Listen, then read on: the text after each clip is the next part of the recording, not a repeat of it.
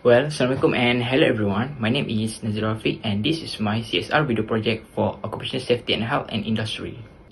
As we all know, due to the COVID-19 outbreak, the government of Malaysia initiated the Movement Control Order MCO starting on 18 March 2020.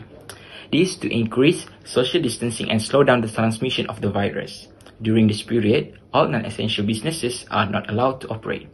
Fortunately, on 12 May 2020, the Movement Control Order MCO has been lifted. This initiative has allowed most of the businesses, including works, to operate but with regulated standard operating procedure.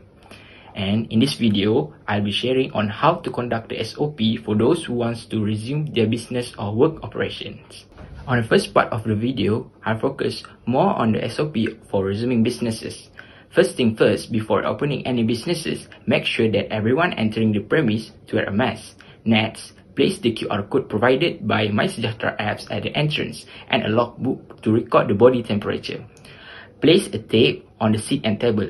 Make sure everyone to follow the regulated seating arrangement guideline. Lastly, please sanitize the whole workplace during non-operating hour. And that's all for the SOP guideline for business resuming operation.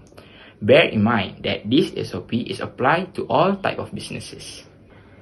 For the second part of the video, I'll be interviewing someone who works as a government servant. This is to get a little bit of insight regarding the SOP for works at the workplace and during work from home. Since I am unable to cross the state at this moment, the only way I could reach her is through the Google Meet.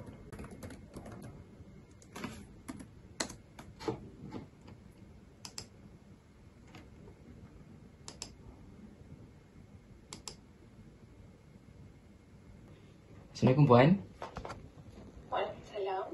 So, apa pandangan Puan mengenai work from home ni? Okay, work from home ni memang mencabar jugalah sebab bila kat rumah ni kita kena pandai multitasking lah. Sebabnya kita kerja dengan majikan, at the same time kita kena uruskan rumah. So, macam mana Puan sesuaikan diri? Sejujurnya, sama ada kita suka ataupun tak, kita terpaksalah sesuaikan diri dengan norma baru ni. Macam sebelum ni, kita tak tahu apa kewujudan apps macam Zoom call atau Webex. Tapi sebabkan pandemik ni, apps ni dah macam jadi macam kawan kita lah. So, apa SOP yang ditetapkan ya? Cuma kena pakai mask, bersihkan tangan selalu dan jaga suhu. Sama je lah macam pergi tempat-tempat lain. Terima kasih. Okay, sama-sama. We have reached the end of the video.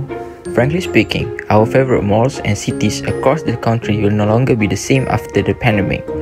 The outbreak has hit businesses where it hurts, forcing permanent closures and heartfelt goodbye over the past few months. However, whether you like it or not, life goes on.